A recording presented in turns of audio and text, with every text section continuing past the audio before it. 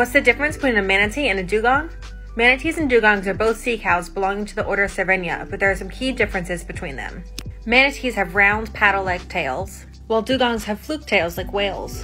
These mammals are also found in different habitats, with manatees living mostly in shallow coastal waters and freshwater habitats. We will find dugongs swimming in the Indian Pacific Ocean, mostly in shallow tropical waters. Manatees also grow longer and heavier than their cousins, with West Indian manatees weighing up to 1,200 pounds.